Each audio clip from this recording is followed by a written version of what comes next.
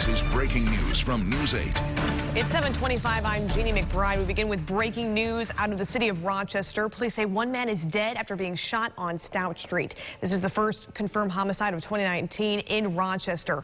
Christian Garzone is on scene now. Christian, what do we know so far? Jeannie, police say shortly after 5 a.m. this morning, police responded to a shooting at 10 Stout Street here in the area. They found an adult male inside the location who was shot at least once in the upper body. Medical personnel pronounced him dead at the scene. A second victim, a 29-year-old female, was transported by a private vehicle to Rochester General Hospital with at least one gunshot wound to the upper body. Medical personnel report her injuries as non-life-threatening. The investigation is ongoing, and if there are any updates, we'll give them to you right here on News 8. Jeannie, back to you.